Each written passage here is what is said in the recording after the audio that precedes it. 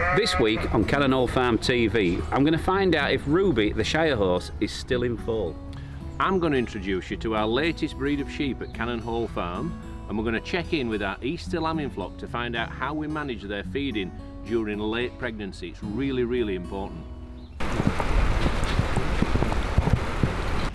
Right, today we're extremely excited. We've got the remarkable Cheryl with us, who is a scanner of animals. Yes, yeah, livestock scanner, yeah. Yeah, and we're going to find out definitively if Ruby is in foal at the moment. So we're keeping everything crossed. And what are you going to be actually doing today, Cheryl? What are you using? It's an ultrasound, and it's just going to go on her belly, in between her back legs. The oil is just literally for contact, and it will give me a picture back to the headset above here, and it will show me whether there is a foal in there or not. Fingers crossed. Be a foal. Yeah, we don't want to, do we? Can you please make sure there is? I will try my best. I didn't actually physically do it, but I'll try my best. Well done. Steady up, steady up. It's good news! Yay. I'll just see if I can get a decent picture. That's good news then, lads. Yeah, very pleased with amazing that. We're really, really pleased. I mean, we were... She'd been scanned soon after service, but there's so much that can go wrong in the first few months of pregnancy, and you're never really certain until you get sort of halfway through, and then you can be a lot more confident. It's really nice to know, though, isn't it? It is. So, Big Mac has obviously done the job, and we're very pleased. He's a top stallion, and hopefully it's going to be a great little foal. It's really, really exciting actually, because we've got one of the up-and-coming stallions in the whole country onto what is a really solid, good mare, and you know, we could breed something really special. Finally, Rob's gone away. I've got a chance to say something. It looks like it's going to be a girl to me, but I'm not an expert. Time will tell. Right, I'm going to introduce you now to a brand new sheep at Cannon Hall Farm. It's one we're really, really excited about. Just follow me. This is our latest addition to Cannon Hall Farm. It's a Dutch spotted sheep. By the very nature of the name, they're from the Netherlands. This was born in Holland. We've imported her. She's a beautiful gimmer lamb.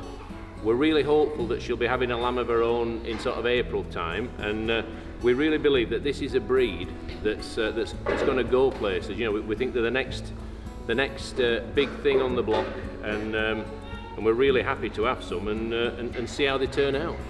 This is a breed that's really significant in Holland, in its home country, and I have a feeling that they're going to fit into the British climate and the grass that we produce really, really well. You know, I think I see no reason why they can't be a really popular breed in the UK in just a few years, and we're going to do our best to promote them. Right, we've had all the sheep scanned, and we're really happy with how they've performed. What we've got to do now is make use of that technology by separating the singles, separating the triplets, and just making sure they're fed exactly the right amount of food. That's where it'll be won or lost. It's all in the nutrition. Right, we're separating now the triplets into one pen, the singles into another. The singles, all they need is basically hay, and that'll take them right the way through to lambing, and the lambs will be just the right size, just like Goldilocks' porridge. They'll be just right. The triplets are different. They need high energy. They need molasses, and that'll give them the energy that they need to take them right through to lambing. The lambs will be a good size, and the ewes will be in good condition to make the milk, make the colostrum that the lambs need to have the best start in life. And let's not forget about the twins. They've gone out into the field and they're on sugar beet, and that's a decent high energy food which will just be right for the twins. Yeah, the twins will then come in about 4 weeks before lambing. We'll give them some corn just to top up the sugar beet that they've been on, and again they should be just right. We're taking great care with the nutrition, because the nutrition is everything in late pregnancy.